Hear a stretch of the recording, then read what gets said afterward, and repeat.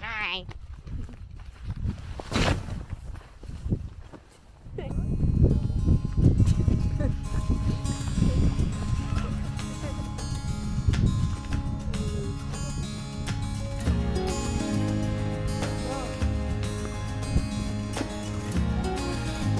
Did you just see yourself in there?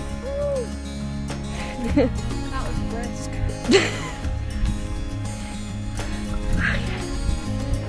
And back up we go. Woo, woo, woo, monkey! Everything. Woo!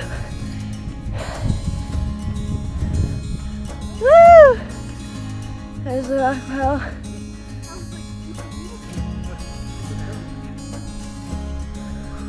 Somewhere over there. Hey everyone. Say hi to the camera. What's up?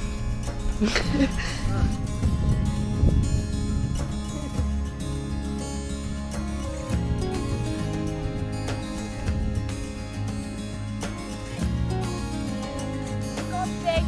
Snack that. He took that.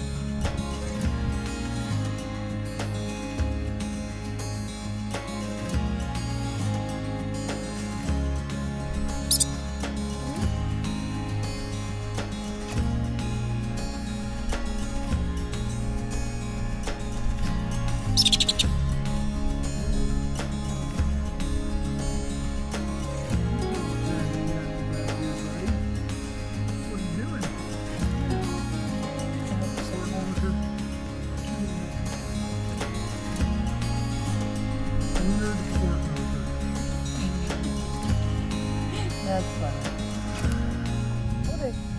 Yeah.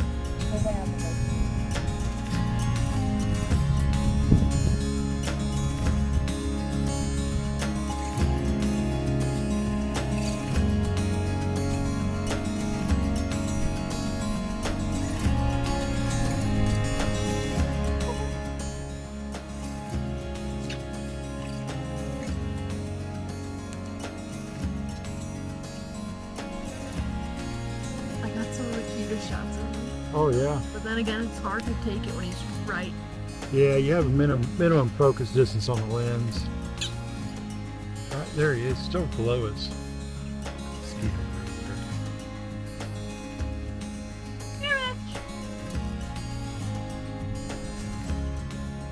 Where you at? I just heard you. You're close. Where'd he go? Where'd the ground squirrel go? He's right there.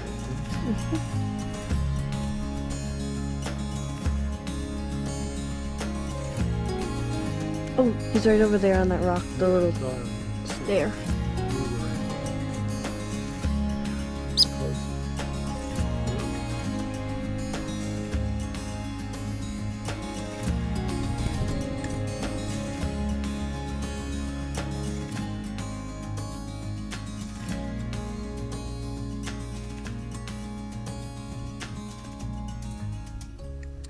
Hey everyone, welcome back to the channel. I'm at Hatcher's Pass again with my nieces, and it is cold up here. It's probably, what do you think, 50 degrees?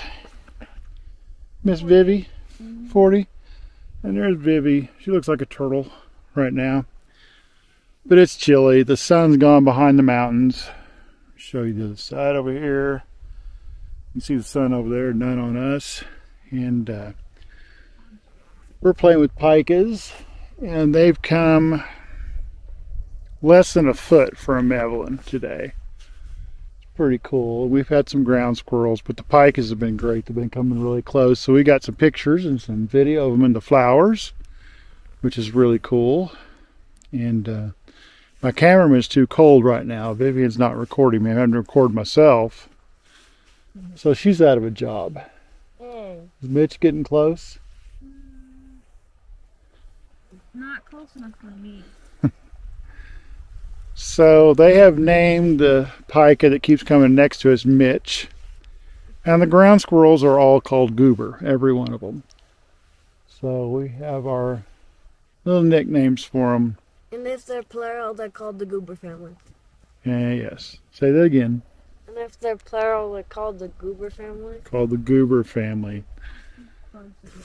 So we're having fun up here photographing these guys. So we'll play some of the video and some of the pictures and stuff and share with you. And I think Mitch, our pikas, is heading back to us. So we're going to get back to filming and taking pictures of these guys.